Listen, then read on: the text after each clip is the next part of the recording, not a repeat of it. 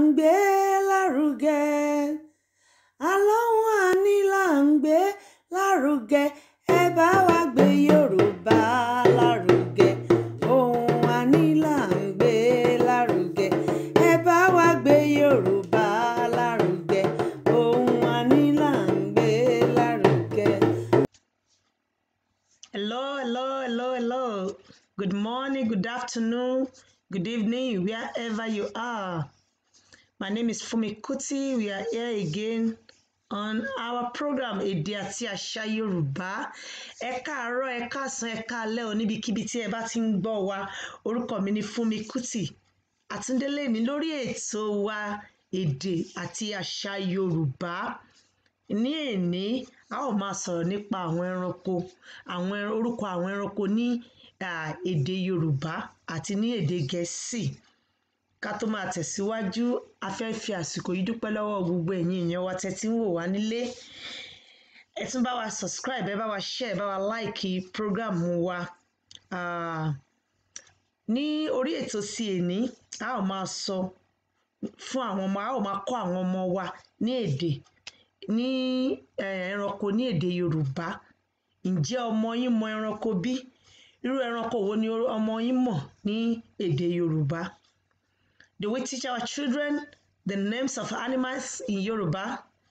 If not, if they don't know any animals in Yoruba language, let's teach them. Let them learn from this, some of the animals we are going to be talking about today. So we hope that they will gain one thing or the other from it. Thank you. Ajá, dog. Akàn, crab. Àgbọ̀nrín, deer. Àgùnfọn, giraffe. Aláǹgbá, lizard. Àgùntàn, sheep. Asín, shrew. Àdán, bat. Adìẹ, chicken. Aáyán, cockroach. Ayékòótọ́, parrot. Àdàbà, dove.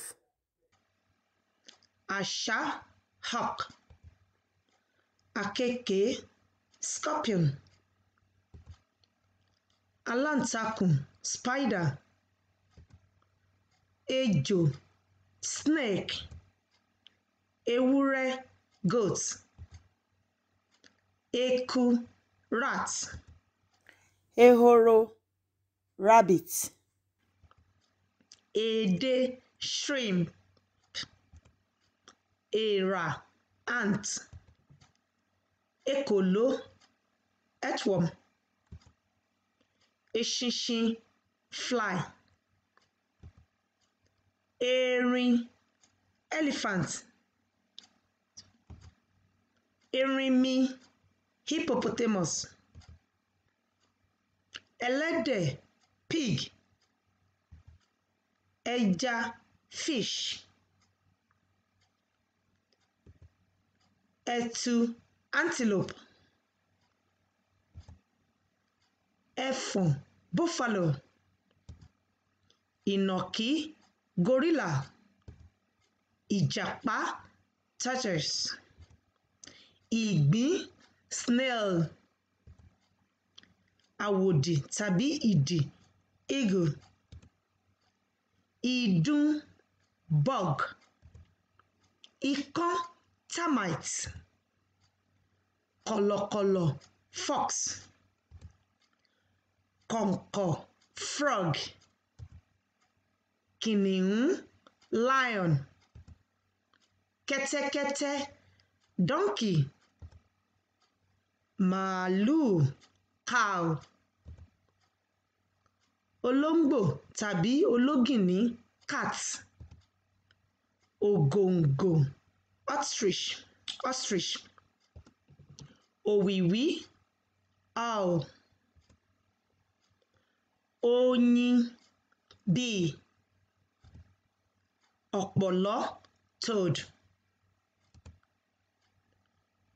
Ọ̀ọ̀nì, crocodile,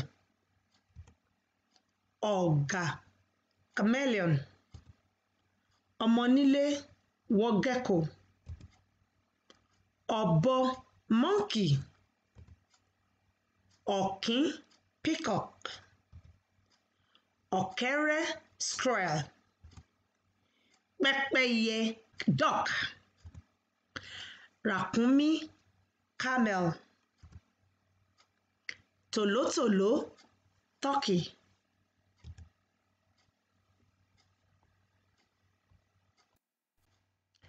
We hope our children have learned one thing or the other in today's episode regarding animals.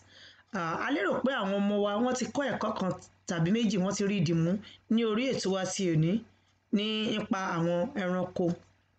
So let's ask our children what they've learned. For instance, we can ask them, what is snail in Yoruba? Snail. Snail is ìgbín.